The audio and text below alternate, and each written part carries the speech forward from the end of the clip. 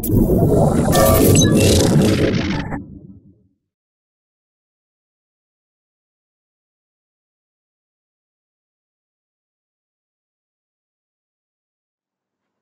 this is Vinayak Mathur from vmgraphicssolutions. This tutorial series I'll be teaching you how to go through Adobe After Effects CC basics and whatever basic requirements you need to have to go from scratch to actually a bit decent looking animations or visual effects. Today I'll be working basically on the user interface of Adobe After Effects CC. It's absolutely same to Adobe After Effects CS6 except of one additional new features CC, which is the Creative Cloud by Adobe, where you can actually collaborate or put your stuff in on a cloud server storing capacity, which actually I haven't used or is of least worth. So let's get started.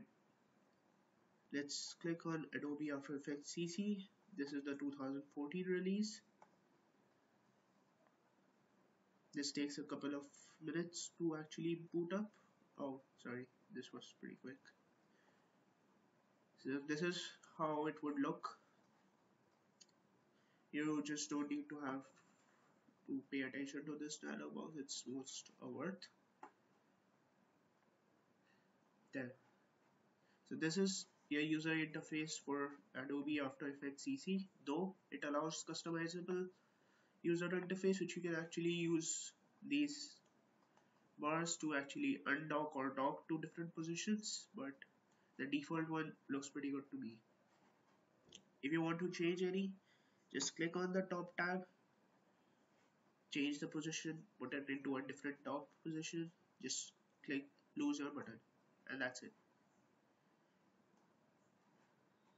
Suppose I have to get back to the workspace I was in earlier and I forgot what was the actual location. I can just go back into this workspace button over here and reset standard. It will ask me if I'm sure to do it. Click on yes and you'll get back to the same starting point. This is your project window where all your raw files would be assembled as a library.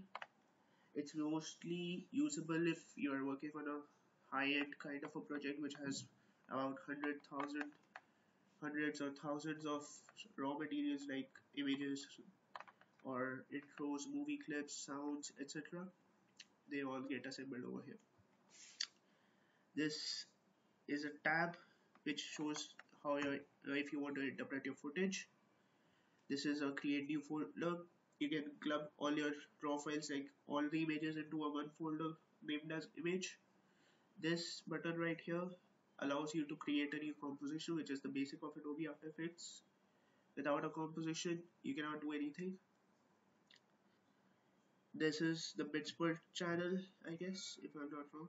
Yeah, bits per channel. You can do it up till 32 bits per channel, which is not actually used for basic users.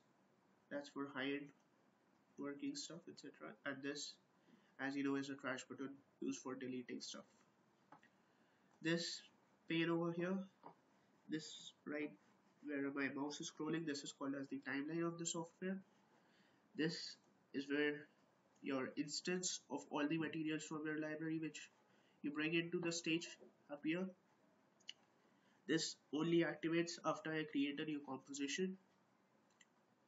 This over here is the basic stage area or the workspace of After Effects where all your animations are done.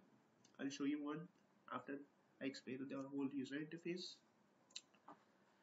These are multiple tabs: audio, settings, info, preview tab, effects and presets. Each will be done differently in consecutive videos. There are a couple of presets which are already coming with Adobe After Effects CC. And right over here, it's the menu bar, as common as all these softwares. Also, simple ones like Microsoft Paint have them. The difference comes with these composition, layer, effect, animation tabs. Suppose you want to have, you can't see any of these tabs, You can go over to window and check or uncheck those specified ones. You can also bring more of them, and these will appear as a new window. You can obviously hold the tab and just dock it.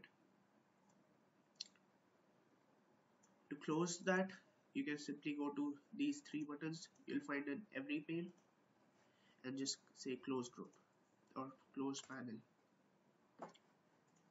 Now, so this is basic of the user interface. Now let me show you how to create a new composition. Just click over here or Control plus N on your keypad.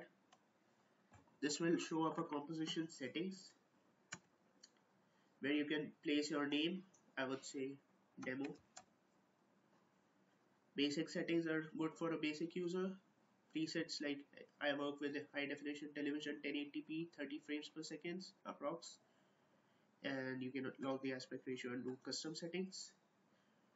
You can change the pixel aspect ratios as per the camera which you are using, frame rates, etc., resolutions, whatever your personal choices. You can calculate your frames or the duration of your composition you want to make, background color as per your choice, and then click OK. This will create a new stage. Now you can see there's a stage working over here which you can actually zoom in, zoom out. I'm rather just zooming out via the scroll bar of your mouse, or you can physically go over here to simple sizes as per numericals if you want to work with those. These can be resized as per like these.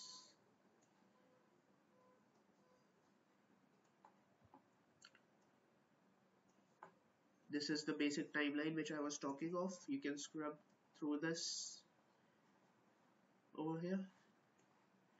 You can add elements like text, solid, light, camera, null object, shape layer, adjustment layer, etc. I'll discuss each of them in the consecutive videos coming. And that's pretty much of the user interface. So I hope you liked the video. If you liked it, please click on the like button, hit subscribe, and for any queries, please put your comments, put those queries in the comment box down below. Thank you.